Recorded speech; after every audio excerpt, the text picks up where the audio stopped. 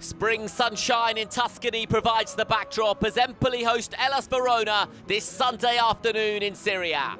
Verona have still got aspirations of a top 6 finish, but would need a near-flawless final quarter to the campaign. Empoli haven't won a game this year, but remain comfortably clear of the drop zone. Bandinelli, nicely done, Parisi.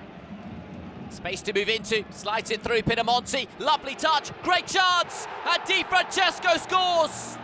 Well, Empoli have been in absolutely wretched form of late, but they have a first half lead through Federico Di Francesco. 5th goal in Serie A this season.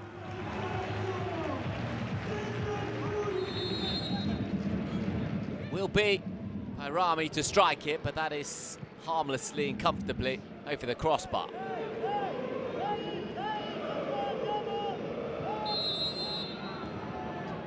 Caprari steps up, whisker over the crossbar.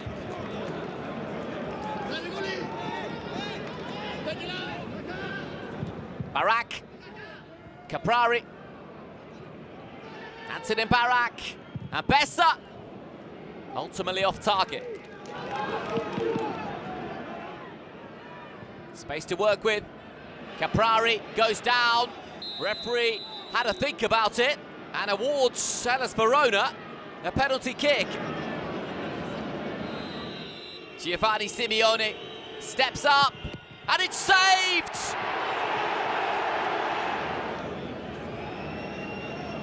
Penalty will be retaken. Take 2. Simeone off the post and wide. A twice taken penalty from Giovanni Simeone. Cancellieri gliding inside and pulling the trigger and scoring a quite spectacular goal. An astonishing moment from the young substitute to draw Hellas Verona level.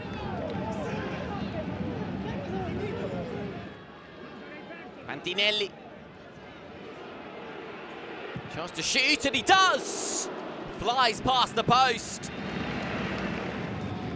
Stulats will take the corner into a good area, and at the back post, Mattia Vitti couldn't turn it home.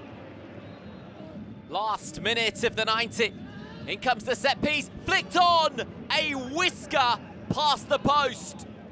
And Antonin Barak rose highest. Full-time whistle goes. Empoli 1, Hellas Verona 1.